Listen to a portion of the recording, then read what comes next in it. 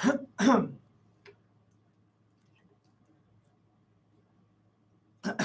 guys, excuse me, Coach Castle here, and I can talk today.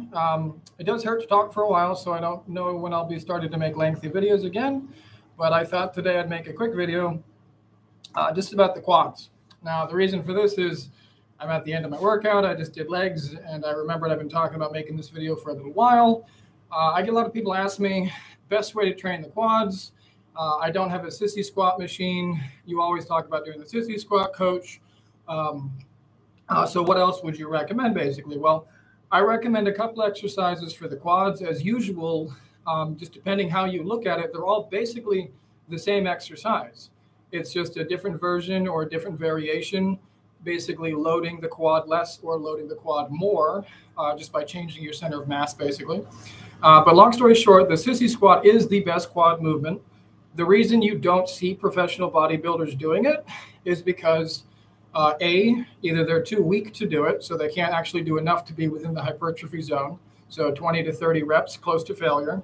They just don't want to be seen doing it because it doesn't look like a hard movement, because there's no 300 or 400 pounds of load on their shoulders, even though it's loading their quads considerably more. They're driven by their ego, these people. They don't understand basic physics or math. So just a health update for you guys. On top of being able to talk again, I can kind of sort of chew soft food, so that's nice. But my weight is, unfortunately, it was 181 this morning. I think that's mostly water weight, unfortunately. So forgive me for looking a little scrawny today. It is what it is. And of course, this weight reduction has made my leg workout interesting today, because I used to be able to do about, give or take, 30 of these sissy squats in a row, the first version I'll be showing you. And today I was able to do 54. And it's just because of the load difference from me losing so much weight this past month because of my teeth and jaw. But anyways, let's just go ahead and get into it. I'm going to show you guys a couple different versions that you guys can do anywhere, literally. So let's see here. The first version I'll show you, all you need is a wall or a chair or something.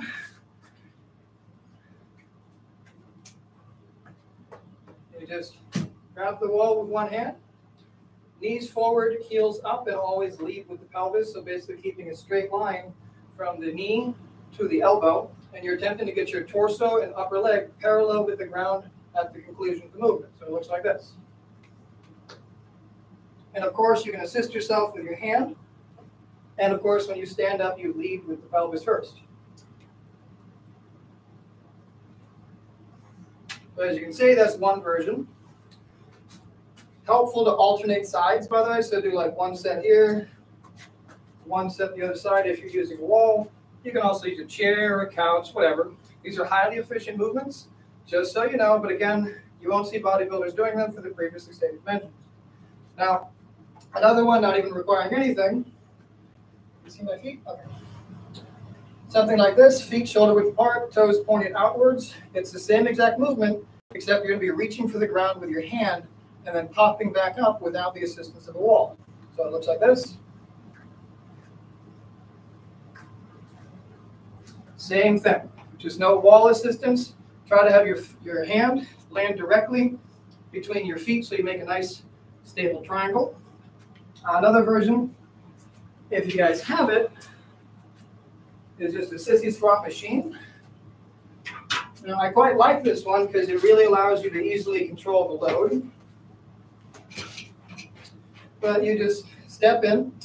The force is coming out here through the front of my, the top of my foot rather, in the shin. This basically isn't doing anything besides keeping my upper leg in place. And then the active lever in my upper leg and the load for my torso goes down all the way through the right range of motion. But again, you can see the leg is folded and the force is being pushed here. And again, I reverse it, trying to lead with the pelvis.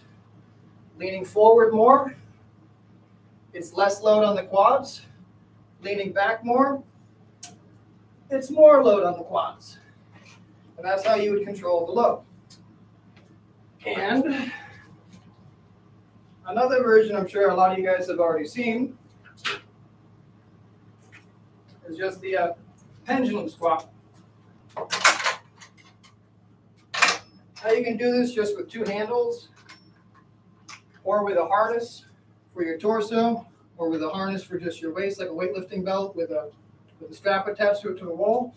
Depending where you put it on the wall, the handles are basically what the angle of the cable is at will depend on the resistance curve. It's actually pretty easy to tell in this case because your body's operating like a pendulum. You can almost physically see the resistance curve and how it interacts with the quads. Well, all it does is your arms are loose ropes, torso stays loose, it's the same movement. Knees go forward, heels come up, your head is right next to the ground, and then you just reverse it. The only difference is your arms are very loose, just ropes, kind of connecting to your upper shoulder. Where you put your feet closer or further away determines how difficult it is. The further back I stand, so if I start from a standing position, this is a lot harder than if I was to put my feet in here and do it like this. So that's how you'd be modifying it. Now, of course, there are other exercises you can do, like leg extensions. Those are very effective. I would just urge you to check out the cam on the machine. You can also just do regular old squats that are heel elevated, although it's not as good. You'll also be getting your quads. And for the people who want to know, by the way, I've answered this a couple of times. The reason my mouth is purple is I just got some antibacterial stuff in there, guys. But anyway, so that's quads. I did just want to keep it short today because it kind of hurts, but that's quads, guys. Next time I'll do another muscle group, whatever you guys think. Put it in the comments and I'll show you how to do it with body weight and stuff and whatnot. But that's it for the day, and I hope that this was helpful, everybody. Have a great day.